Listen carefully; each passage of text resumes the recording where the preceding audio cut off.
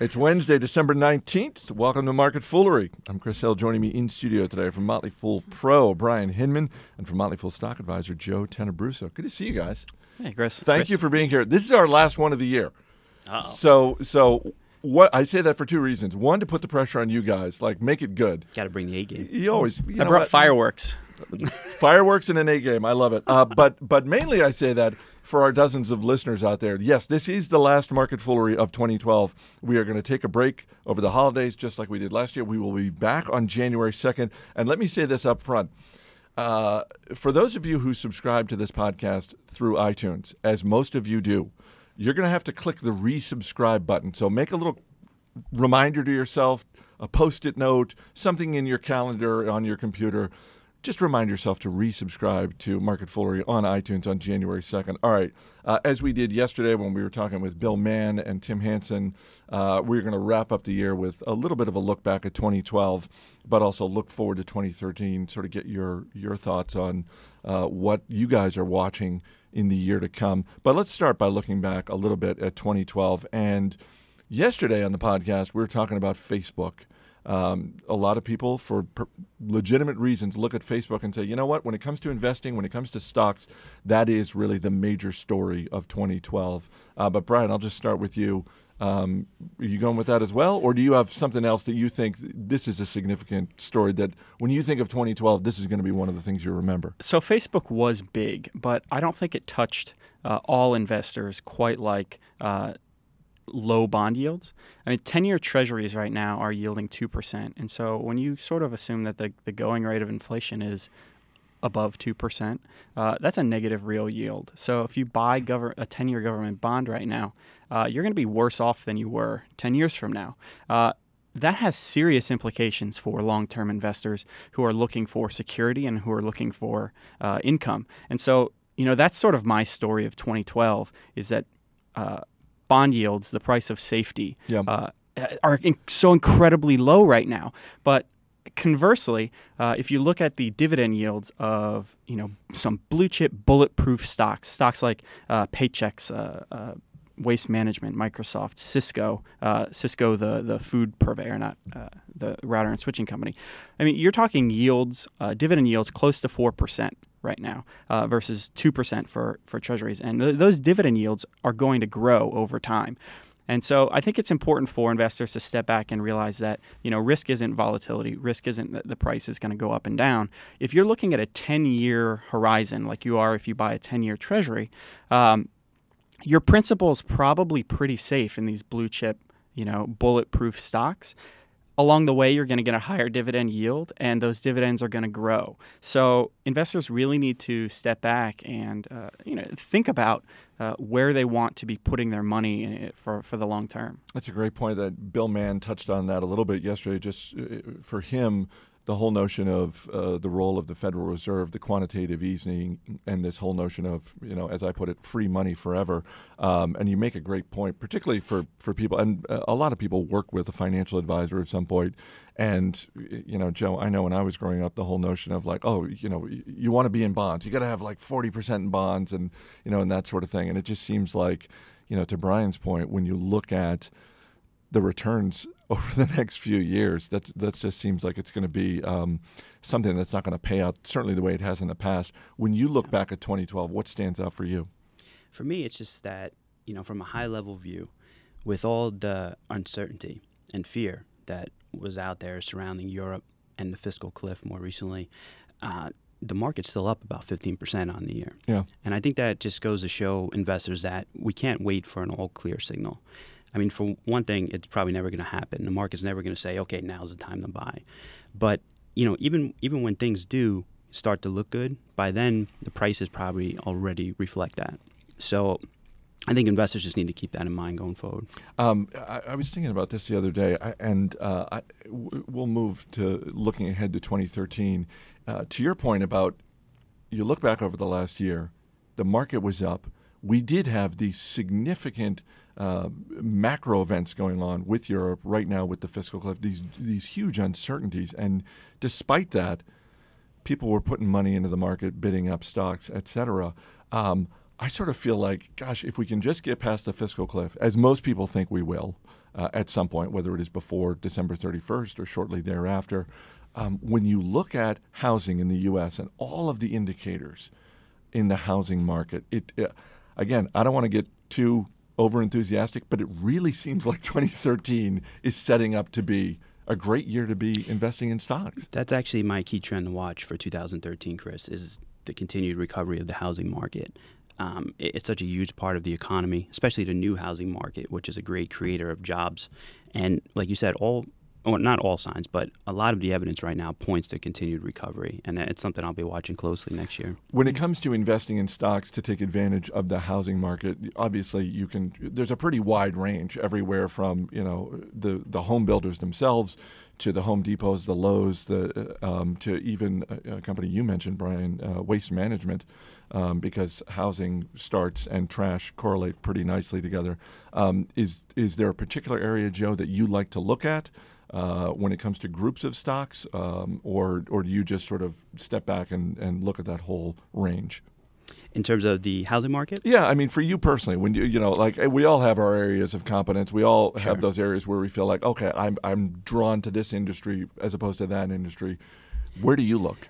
The companies that I look for most are typically consumer-oriented. I feel like I have more of an edge there. I start with kind of like a David Gardner approach where, if I have an excellent customer experience with a company, if I really like their products or services, that could be a starting point for me. It's not the be-all and end-all by any means, because we've seen in the past that some companies can have tremendous products but turn out to be kind of disasters in terms of their business model. But companies, and I'm talking about here, are like Under Armour or Boston Beer. Yep. Companies where you enjoy their products, you have a familiar. So you had a great consumer experience with Boston Beer. Hard to believe. I've had some good times. So I think that's approach investors, particularly beginning investors, can kind of use and understand. Bryan, what's to Joe's point about a trend that he's watching in 2013? What's a trend that you're watching? So Facebook was a huge story in 2012, right? And part of the reason that Facebook is such a battleground stock is because people aren't sure whether or not social media in general has real value to businesses.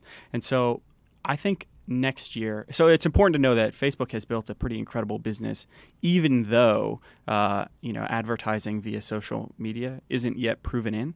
I think 2013 is going to take a big step in the direction of figuring out how to prove value in social media campaigns. And so I think we're going to see sort of how this year was the IPO craze centered around social media companies. Yeah. I think the 2013 IPO craze is going to center around data-driven analysis of social media platforms. Do you think in 2013 we're going to see the types of IPOs that we've seen over the last year and a half? And by that I mean we saw a lot of consumer-oriented technology companies. When you think about LinkedIn, Groupon, Facebook, etc., obviously there will be companies going public in 2013. But it seems like if I'm Twitter, for example, if I'm a high-ranking executive at Twitter, I'm looking at what's happened over the last year and a half, and I'm saying, you know what? To the extent that we can just postpone our IPO another 1, 2, 3, 5 years, as long as we can stay private and grow without the glare of being a public company, let's do that. Yeah, there's a ton of benefit in that, and I really think it's all going to be opportunistic. It depends on what the demand for these things are, because if you can, if everyone is salivating over getting their hands on these IPOs, well, the people behind these companies are smart enough to realize that, hey, this is a rare lifetime opportunity to diversify my holdings, to cash in from, and make paper profits real profits. Mm-hmm. However, with that said, if people aren't salivating and chomping at the bit to get their hands on these types of IPOs, then absolutely. I mean, Facebook held out basically as long as it could, and I think you'll see companies default to trying to stay private for as long as they can unless there is a craze. I want to talk about CEOs in just a second, but Joe, since you were in the room, and I know Apple is a company that you watch closely on a regular basis, a year ago this time, maybe the biggest question facing Apple was Tim Cook, and not just, and even though he had proven himself as a longtime lieutenant of Steve Jobs, I think it was perfectly legitimate to look at Apple and say, how is this company going to fare with Tim Cook as CEO in the post-Steve Jobs era? I think that question has been effectively answered. If you agree with that, then when you look at Apple heading into 2013, what is the big question you think hanging over that company right now? I agree with you that Tim Cook is an excellent CEO. I think he's proven that. The question that remains for me is he an innovator? You know, can he create new products, and his team as well? Can they create new products without Steve Jobs? And I think Apple will find success there because they still have great managers. They still have Johnny Ive, you know, their head designer. Yep. So they have a great team. Going forward, I think that's the question. Can Apple's new products that weren't influenced by Steve Jobs, can they continue to compete effectively? Can they maintain their kind of premium quality, their coolness factor, you know, and can they fight off competition from Android and now Microsoft as well? And Chris, I even wonder if the next new product that Apple comes out with, if we can even really attribute that to Tim Cook, or if, you know, that was probably in the works and very much has the fingerprint of Steve Jobs on it. So I don't know that we're going to find that out this year. You think it's 2-3 years down the line? I think it's 2-3 years down the line. One of my favorite questions this time of year is CEOs on the hot seat. And I'm curious, Bryan, who you think is on the hot seat, because certainly there are plenty, but you got to pick one. Yeah, so this is a little unfair, but I'm picking Bryan Kelly from Green Mountain, and he's a brand new CEO. You know, Green Mountain just had their most recent conference call, which was their last with their current CEO. So Bryan Kelly has been on the job for a mere number of hours at this point. But there is so much going on. There's so much speculation swirling around. I don't think that's unfair. No, I truly don't. I mean, I get that he's been on the job for all of 5 minutes, but you know what?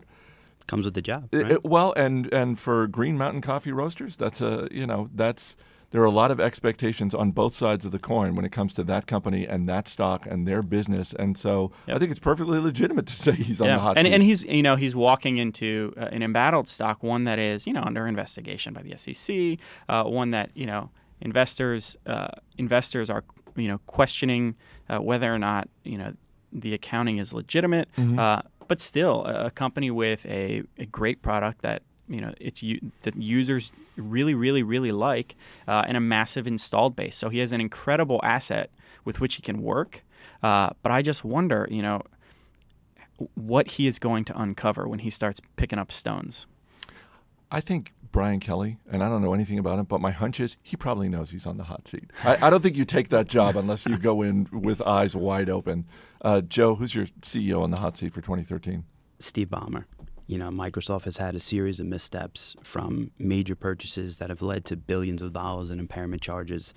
Obviously falling behind in the tablet and smartphone markets. And I think a big question in 2013 will be, can Windows 8 start to claw back some market share from Android and iOS? And if it doesn't, I think a lot of investors are going to be clamoring for the replacement of Ballmer. When you mentioned Apple and the question of can they continue to innovate over the next couple of years, it seems like in some ways Apple is sort of a victim of their own success when it comes to innovation, because while I agree with you about Steve Ballmer, as a longtime Microsoft shareholder, I do agree with you, but it seems like while there are some people saying, gosh, Microsoft really needs to innovate, it almost seems like they are not under the same type of pressure that Apple is, just because Apple has proven they can do it time and time again. In some ways, Microsoft is essentially forgiven for not really ever innovating something all that amazing on the consumer side. Yeah, I mean, the bar is definitely set low at this point, and so from that, if they can exceed those expectations, the stock could react very favorably. But I also kind of, when I look at the competition and I hear everyone question Apple, can they continue to innovate? Can they continue to compete? That's actually more where I kind of look at it and say, well, why does everyone question Apple? Why does everyone assume that Samsung is just going to blow right past them?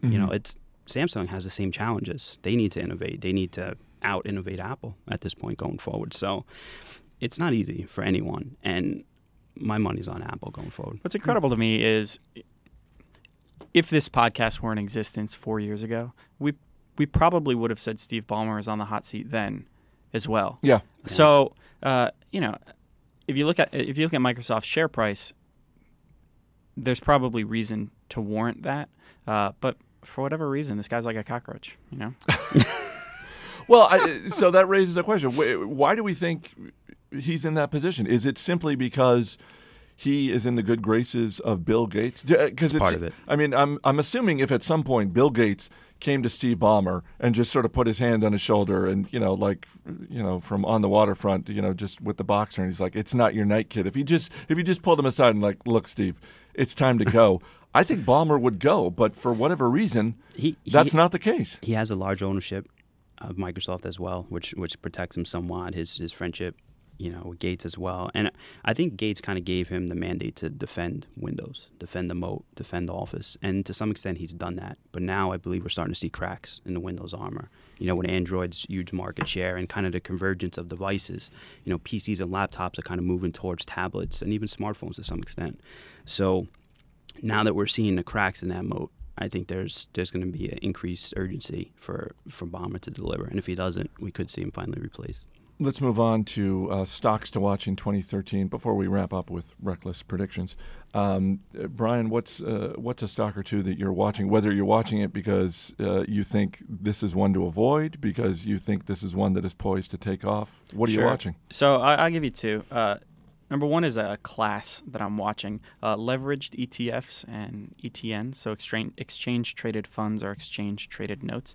There are a whole slew of these. Did Jeff Fisher send you into this studio armed with non-stocks? When you told me that this was going to be the last one before the holidays, I knew I needed to give our dozens of listeners something to really chew on. Okay, fair point. For the next couple of weeks. So leveraged ETFs and ETNs. Basically, these are exchange-traded products that try to mimic an index, but they do this using derivative products, and they try and give you either 2 or 3 times the performance on the upside, or 2 or 3 times the performance on the downside. Anyway, these are really bad long-term investments. They're incredibly costly to manage that strategy, and so over time they eat away and erode their own value. So for long-term shareholders, these things are a cancer. They are really bad. I think it's likely that they are going to come under some scrutiny by the SEC, by FINRA, by and various organizations who try and look out for the individual investor. So beware. The only people who really benefit from these are day traders and the companies that issue them. And the company that I'm really have my eye on, a stock to watch, is JCPenney, because I really have no clue what is going to happen there. Obviously, Ron Johnson has had problems so far, but if you have ever listened to his grand vision for commerce, for mall commerce, the guy is incredible. He is a visionary, and he's basically been given an incredible amount of leeway and latitude to curate JCPenney into this experience. And I don't know if he's going to be able to do it. I was just going to say, is he going to run out of time? Because it seems like the stores that he's converted, this store within a store concept that he's trying at JCPenney, reportedly there is some success there, but it also seems like when you look at the footprint of JCPenney and how many locations they have, it seems like he is really playing beat the clock on this one. Yeah, and that's a great question because Bill Ackman, Pershing Square, huge investor in JCPenney, the guy who brought Johnson to JCPenney, has basically taken the long-term view here and is willing to give him time. But even still, he's got investors, who invest with him who are going to have demands. So I don't know. And it's it could be sort of if Ron Johnson isn't able to turn this around. I mean, this could be it could portend real problems for mall-based retail. Joe, what are you watching in 2013? Well, earlier we were speaking about the housing market, and then I mentioned that I like consumer-oriented stocks, and to kind of tie those two together, the reason why the housing market's important to consumer stocks is, well, for many reasons. It impacts the economy. It creates jobs. It has a wealth effect. As people see their prices of their homes rising, they feel more wealthy, and then they typically spend more. can also boost consumer confidence as well. All those factors play into, kind of demand for, let's say, restaurants like Panera or grocers like Whole Foods to some extent, more on the premium side. So that's something I'm watching going forward. It's reckless prediction time. Woohoo! My favorite time. One reckless prediction for 2013. It can be about the market. It can be about pop culture, music, movies, sports, anything. Bryan Hinmon, your reckless prediction for 2013. Self-serving. Here we go. Washington Nationals beat the LA Angels in the World Series. Wow, that would be great. And why is that self-serving? It's self-serving because my wife works for the Washington Nationals, and I will get to go to all the games. You will get to go to all the games, but I believe you and I talked at the beginning of this last baseball season that your wife, as an employee of the Washington Nationals, she would have the right to purchase a World Series championship ring. Yeah, this hurts, Chris. She told you, like, if we win the World Series, you're buying me a ring. These rings are no joke, and No. she has informed me that that I am incorrect in thinking that she is going to opt for the dainty female one. No. She wants the one that is, essentially the size of a small truck. That would. She wants the big gaudy ring that Oh, the yeah. players are going to get. Oh yeah.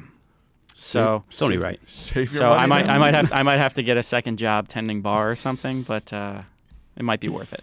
Joe, your reckless prediction for 2013? Reckless, and which way are we going? Self-serving with this? Yeah, yeah, Is that what we're doing? I'm always in favor of that. So I'm not sure this is reckless. This is more high level. I was saying elite tier 1 businesses will continue to be outstanding long-term investments. So That's not reckless. Not reckless at all, but self-serving because I happen to manage a real money portfolio that is titled Motley Fool Tier 1. So All right, There that you is go. self-serving. Fair enough. You win on the self-serving I went side. on the self-serving.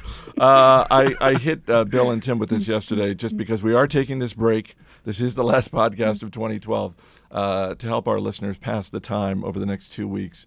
A book recommendation, Bryan? Sure. Well, we always joke about how I sort of don't answer the question many times, so I'm going to answer the question that I want to and not give you a book. Fine. he just makes his own rules. It goes along with this, right? Because I have my eyesight is bad, and I stare at a computer screen all day. So giving a book recommendation or a book that I'm going to read works against me. So in 2013, I am going to do yoga for your eyes. Now, this is a set of eye exercises by a doctor named Meyer Schneider, and I'm going to try and improve my own vision by doing these eye exercises. Anyway, this isn't a book. It's a DVD called Yoga for Your Eyes. So I would like to throw out there to our dozens of listeners an invitation to anyone who wants to join me in trying to improve their eyesight. Doing yoga for your eyes. And how much does this snake oil DVD cost? It's like $15. Yoga for your eyes? Are you kidding me? Chris, while you read Joe's book recommendation and do damage to your eyes, just know that my eyesight will be getting better. Okay. Joe, book recommendation? Well, Chris, this might make me sound like a company man, so I'll put that out there first. But whenever people ask me for a book recommendation, I always point them to Motley Fool, Rule Breakers, Rule Makers. It's a classic investment book. It really helped form the foundation of my investment kind of philosophy and style, and it served me really well since I read it years ago, and I continue to reread it from time to time again. And fortunately for Bryan, it's available in audio version. So There you go. You don't have to read it. Won't You hurt just- the eyes. you You'll be just set. Put the CD in, Everybody wins. Listen to it. We are back on January 2nd. Again, make sure you resubscribe on iTunes. We will be back. Bryan Hinmon, Joe Tenebruso. Happy New Year, guys. Happy New Year, Chris. Full on. As always, people on the program may have interest in the stocks they talk about, and the Motley Fool may have formal recommendations for or against, so don't buy or sell stocks based solely on what you hear. That's it for this edition of Market Foolery. Our producer is Matt Greer. I'm Chris Hill. Thanks for listening. We'll see you on January 2nd.